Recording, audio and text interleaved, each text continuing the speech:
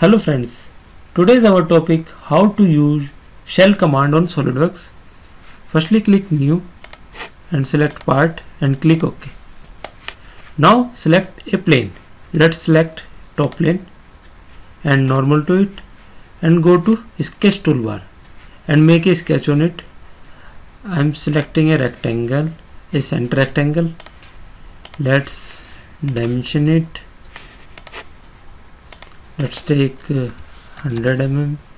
Okay, and this one also 100 mm. Okay, now exit sketch and feature toolbar. Go to feature toolbar and select extrude.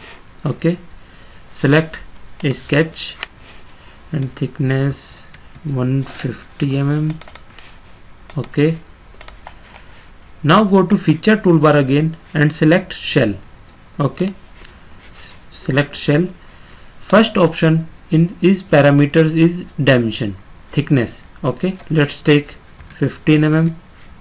Okay, and second option is face to remove. Select on it and let's select top face.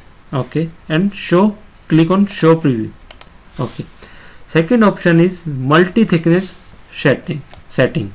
Okay, firstly select a face. Let's select right face and dimension, let's take 5 mm. Okay, and click OK.